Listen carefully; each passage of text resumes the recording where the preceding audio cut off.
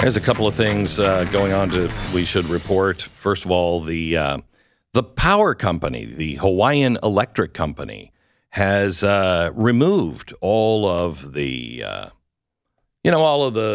transformers and the poles and the wires, and some would call it evidence.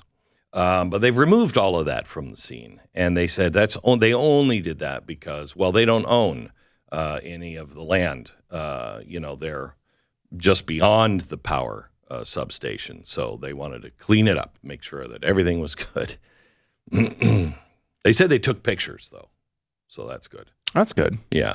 Pictures worth 1,000 words, Glenn. Yeah, it really is. What a surprise. This is a, public-private partnership with the government, too. Yeah. Yeah. I'm really surprised. It didn't work out really well. It never does. Never does. They never seem to do their job. By the way, they only released, 300 names of the missing on Friday. There's 1,100 people still missing. And, I don't know why they're saying it that way.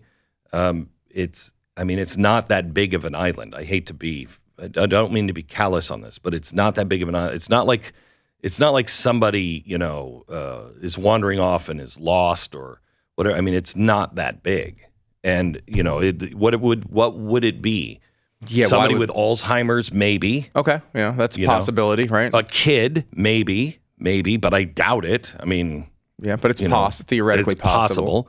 Because why would you be missing? Or somebody who's just trying to disappear, right? Yeah, faking their death. Out of that many missing, I don't understand. Certainly not 5%, right? No. What is the number here? God, and you think about this: if all these people that are missing are gone, this is a horrifying, horrible. And this might be why they're holding it back. They don't want people to really, come to the point where they recognize what's happened here. This is maybe, I don't know. I don't know what it is. JP Decker, he is Mercury One's executive director. He was an executive producer for me and a producer for a very long time. He's now over at Mercury One, and I believe you leave Hawaii today, do you not, JP? Yes, sir. Yeah, I leave tonight. So is there any explanation why they are still holding these names? Glenn, I have, we've been here almost 5 days, and that is one thing that every single local is confused on that we've spoken with. I've spoken with a lot of people, and they said, we don't trust anyone. We do not trust what's coming out of the government. We don't trust what's coming out of not just the state of Hawaii, but the county, and then also our federal government. How do they not? That is terrifying that they don't even believe the county. No, Go ahead. Go ahead. No, go ahead. Well, it's just one word, though, about the locals is that's come up while we're, talking with some of these stories are just, again, horrific. But these are some of the most resilient people I've ever met in my life. Yesterday, just a quick story. Yesterday, we connected with this surfer. He's a pretty famous surfer on the island. And they said, hey, we're getting a shipment from one of the other islands of surfboards and fishing equipment. And I said, well, one, we went and helped. We were in the water. We were pulling surfboards off the boat. We were doing, getting fishing supplies. And I said, what is going on here? And they said most of these kids lost their surfboards in the mental health crisis that is here right now from seeing people burning in cars, from seeing their family members in their homes. This is the only thing that's going to bring this community back to what we know and we love.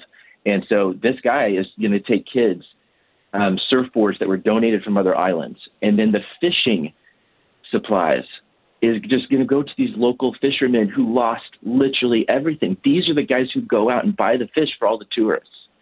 And speaking with these people, and for me, yesterday we were at church, Harvest Church, which is one of our partners, and I was standing next to one of the worship leaders' wives who lost everything in this fire.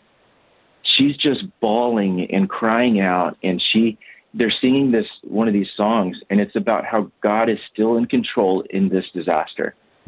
And it was a powerful moment for me. I think this is the first time that I finally broke down from seeing the damage and seeing what this city is going through.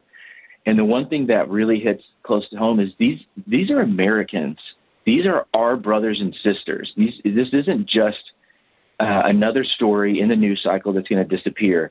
These are our people. And the fact that the government has just decided to, one, block everyone from going back in still. There's a few people that have been able to go back in and look at their homes. But two, we've gone past, we have to drive through part of Lahaina every single day if we want to get to another part of the island. And you see the destruction and you smell the smoke still. You smell the ashes and, those black walls that are going up on the road that everyone says the government's covering up, the ashes, all this. And it's what we've learned, what we've seen across the whole island are those black walls are so that ashes in the teeth of whatever is left of any of those human remains don't go into the street and don't get lost. It's devastating, Glenn. Devastating. I know, people ran into the water, and how many people, how far in the water did they go? I hear some of them were in the water for 8 or 10 hours just treading water. Is that true? Oh, yeah. Yeah, Glenn, we were with a couple of people yesterday, and there was a story of this teacher, and the fire's coming down towards the ocean, and she had to jump in the ocean with a big group of people. She doesn't know how many, but a big group of people, and they all jump in. They treaded water and swam for up to 8 hours, and everyone around her drowned. Oh my gosh! She's trying to rescue these people, these kids, these dads, these moms, these grandparents, but she couldn't do anything, and so she just tried to tread and swim, but everyone around her drowned. They ended up finding her 8 hours later, alive, this lady, a mile off the coast. This shouldn't have happened this way. How did there not? Where were the people? Yeah, where were the Coast Guard boats or whatever boats? Why? Yep. What happened? Every single local that I have spoken to are asking the same question. They're asking, we've got installments all around this area on all these islands. Where was the military? And, we've heard stories of some Navy SEALs coming in and, just helping, and then some Chinooks that came in and helped try to rescue. And the Coast Guard came in later on to try to help. But we did confirm with a couple locals who ran out that the police were so scared of the power lines that fell through the wind that people were not allowed to get out of Lahaina. And during these fires, because the police were blocking off because they didn't want them to run into the power lines that were still alive. Which is the job of the power company that always happens. A power line goes down and you shut everything off. Why didn't they shut it off? They don't want to. They haven't come out yet and said anything. They don't want to incriminate. I mean, they don't want to say. The other day, we were eating at a local restaurant, and we smelled a fire. This was the one that you probably might have heard about, but there's a pretty large grass fire that was going towards Lahaina. And so we smelled it. And then what's interesting, though, we're at this restaurant, and there's a FEMA person, there's a Red Cross person, there's a guy who lost everything. And then there's a former Doctors Without Borders person, and she was here volunteering. And the power goes out, and all of our phones, emergency phone, remember, you know what that's like. Everybody's phone goes off, and it says evacuate. Most of the people that are in that room didn't know quite what to do, which was interesting. I mean, and then the guy who lost his home, there's tears, because what do you do? On this island, there is no escape route. Lahaina is the escape route. You go through that street. There is no medical team on this side. There's no hospital on this side of the island. And, I mean, you have to go 45 minutes if something were to happen.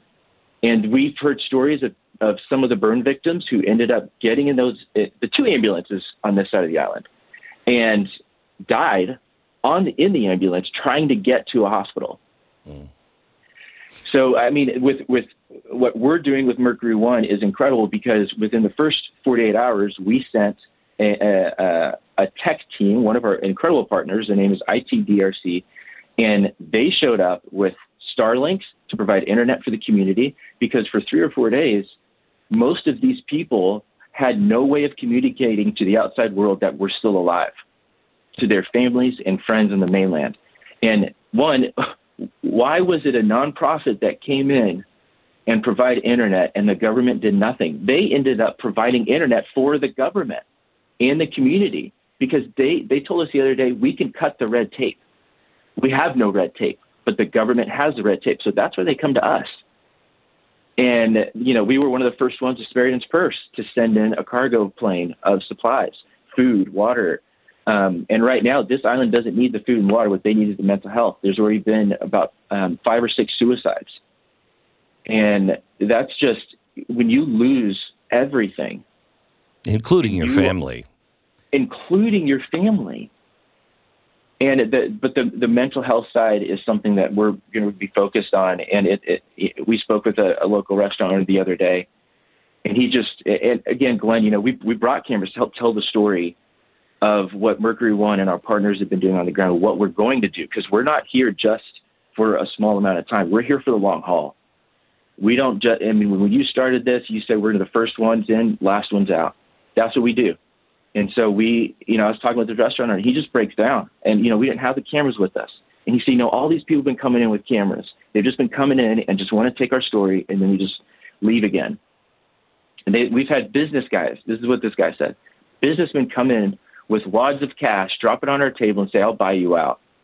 And I will, you know, just buy you out. This guy has put up 20 of his staff in his restaurant. He's been providing hundreds of meals a day to people. I tried to offer some help, and he said, I don't want help. He goes, what I want is for you to help other people, you to help my neighbors. And when we say 100% goes, and that's usually what I would tell these people, hey, we're not your normal nonprofit. We're not a profit who takes overhead. We want to give 100% to this island, and that's what we do. That's the most powerful thing and they're shocked at it. They said, no, I know you take overhead, all this. No, we don't. But I think, you know, anyways, I know I'm telling so many different stories, but this is one for me personally. It's changed my life on what community looks like. These people are exactly what community. They're the definition of ohana, which means family, and that is community. JP, thank you so much. Mercury One Executive Director, coming home today. But as he said, our people and all of the charities we support will be the last ones out. So please, if you'd like to help us, all you have to do is go to mercury1.org and donate to our disaster relief fund. It's mercury1.org.